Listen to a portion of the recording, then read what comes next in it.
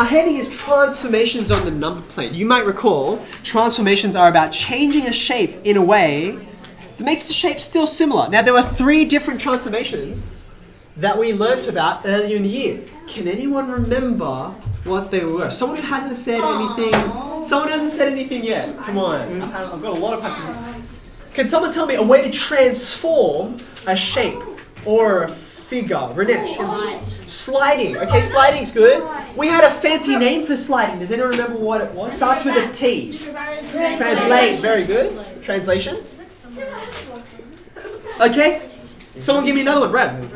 Rotation. Okay, so rotation. That's our fancy word. What's like a more colloquial way you can say rotate? Yeah? Turn or spin. They're both fine. Okay, I've got one more, nigga. Okay, reflection. Again, that's the fancy word. You could either say colloquially flip or mirror. Very good. I'm going to go with flip because it's just shorter. Okay, wonderful. Yeah? Yeah, so you may like to just jot these down under your heading just to remember. So now what we're going to do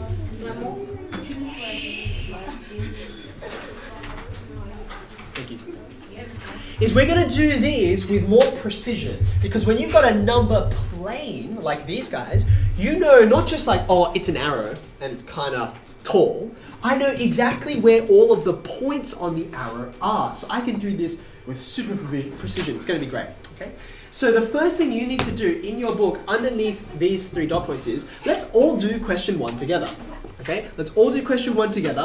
You can see the first thing you got to do is actually just start with what they've given you. So you need a set of axes, look at how far it goes up and down, and then this shape that's on there, this arrow, you need to draw it on. If you've got another color, that might be handy because then you can see things apart.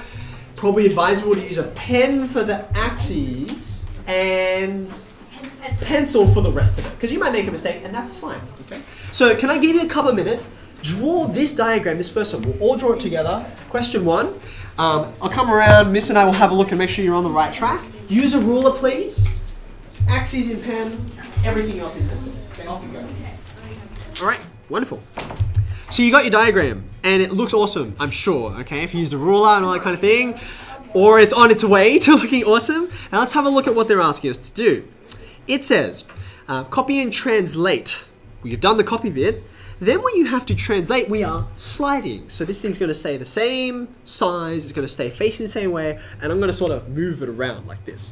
It says 6 units left and 2 units down. Okay, so now if you have a look at where your shape is, right?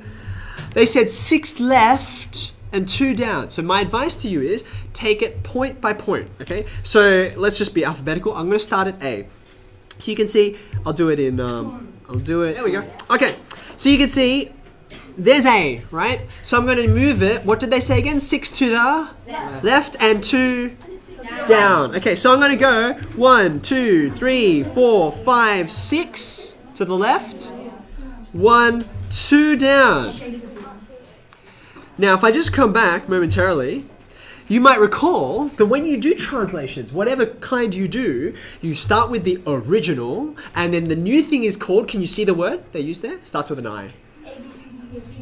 Starts with an I? It's called the image, right? So it's like when you look in the mirror, there's you, and then there's the image in the mirror, okay? So this image is called A dash, B dash, C dash. Each one corresponds to its original, okay? So therefore, I'm gonna label this guy A dash. Right? And I'm going to go around in a logical way, make sure I don't miss any. So here's B now, right? 1, 2, 3, 4, 5, 6. And then what? 2 down. 2 down. 1, 2. So there is B dash, right? And you can see if I want, I can join that up and I can go all the way around. Let's see, it looks like I'm going to have C dash over here. You can join that up and then you can complete your shape. So you see how that works? Can you go ahead and finish your diagram and do the translation? Off you go. We're done. Like, that's it. Ta-da! You've got a beautiful arrow, and it here has been translated, slid over that way. Everything's great.